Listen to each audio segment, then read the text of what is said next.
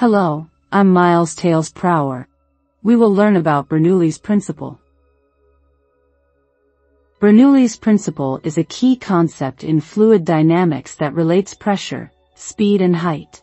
It states that an increase in the speed of a fluid occurs simultaneously with a decrease in static pressure or a decrease in the fluid's potential energy.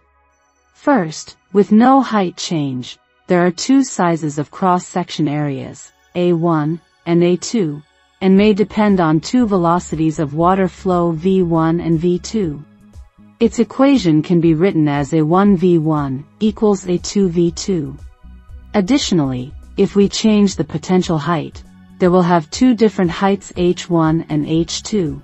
We require two various pressures, P1 and P2, depending on the flow rate. G, we also require a gravity of water, and Q, be the density of a substance. Its equation can be written as P1 plus QGH1 plus half times QV1 squared equals P2 plus QGH2 plus half times QV2 squared. These two equations we have learnt about.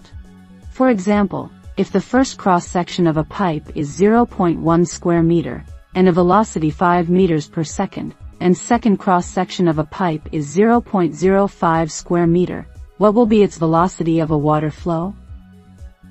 When you solve, we get the second velocity 10 meters per second.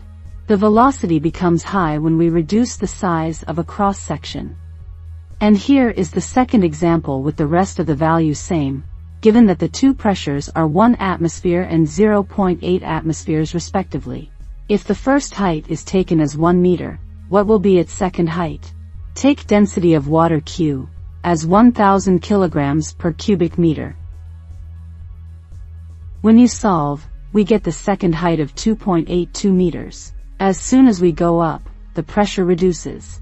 So, this video is about Bernoulli's principle. Like, comment, and subscribe now.